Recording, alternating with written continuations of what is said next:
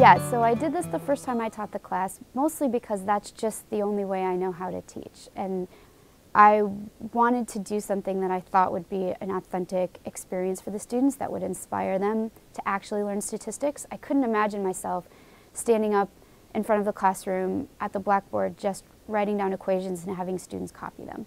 I know from my experience as an undergraduate that didn't work for me.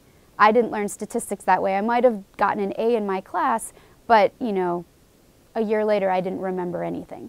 And I wanted to make this an experience that the students not only just remembered the experience and had a positive experience interacting with the community, but they also remembered their course content. And the more authentic an experience a student has with a project, the more likely it is that they're going to remember the content from the course as well.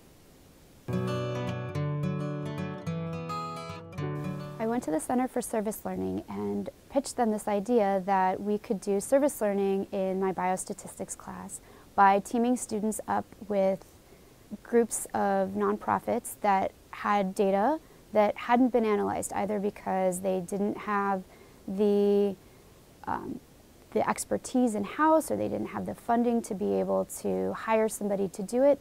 And just from being in the community of environmental scientists in the region, I know that there's a lot of groups that fall under this category.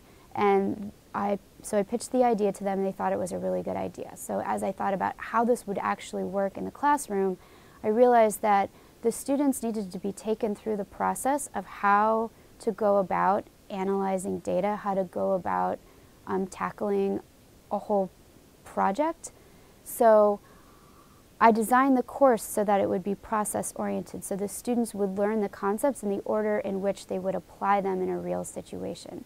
And so they went from tackling how to assess the data to how do you develop a hypothesis that fits the data that you have, that is actually testable, to then actually applying the statistical test. And that may not be the order in which you would teach it if you were teaching a content-oriented class.